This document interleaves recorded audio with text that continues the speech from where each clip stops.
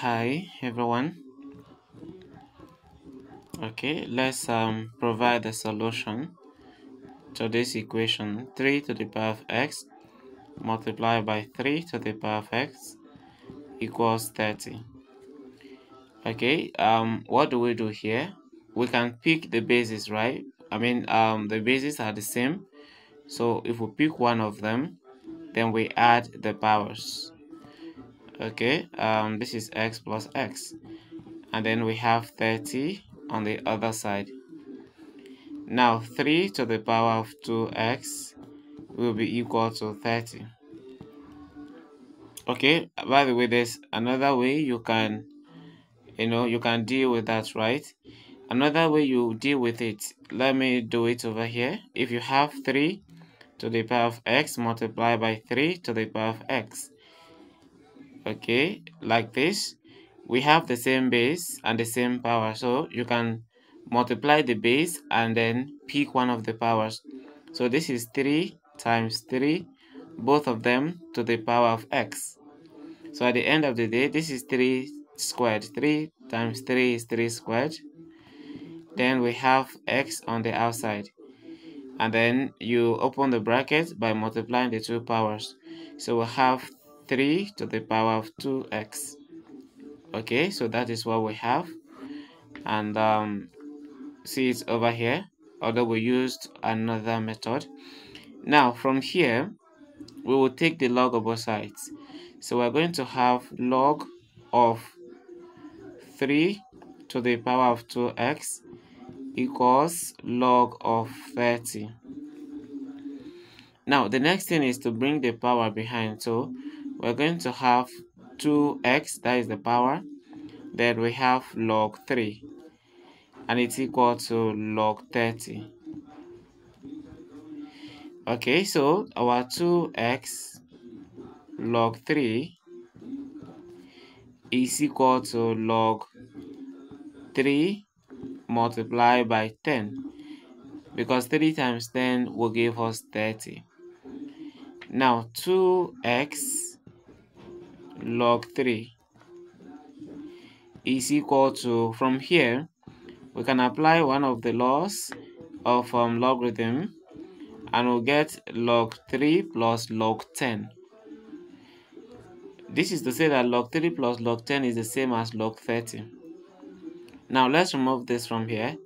So we divide by log 3 so that 2x will be alone.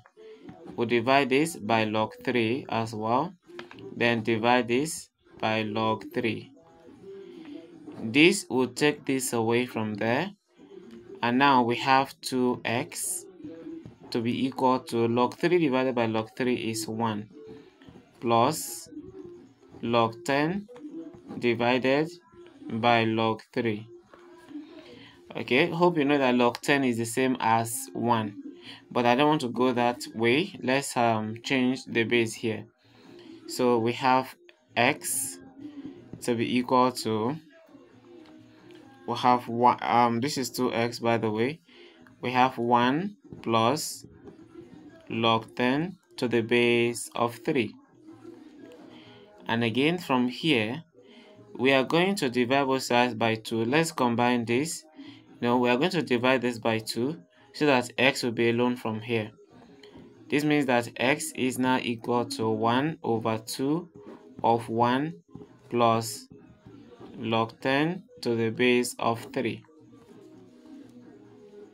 Okay, because if you multiply any number by 1 over 2, it means that you're dividing the number by half. Now let's open this bracket so that x will now be 1 over 2 times 1 is 1 over 2, then plus this multiplied by this, we're going to have 1 over 2 log 10 to the base of 3, right? So this is what we have as the value of x. But imagine if we are to verify. By the way, let's verify this to make sure that we are correct. Okay, straight to verification stage.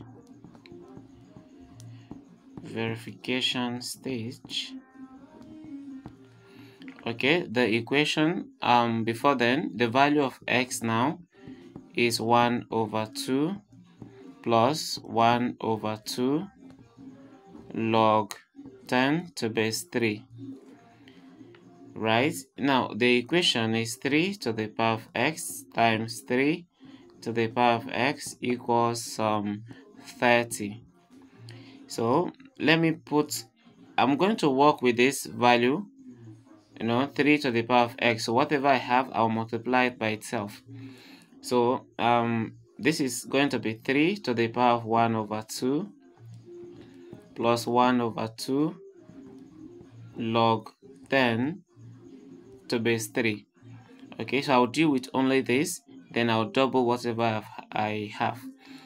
This is 3 to the power of 1 over 2 multiplied by 3 to the power of 1 over 2 log 10 to base 3 using one of the laws of indices.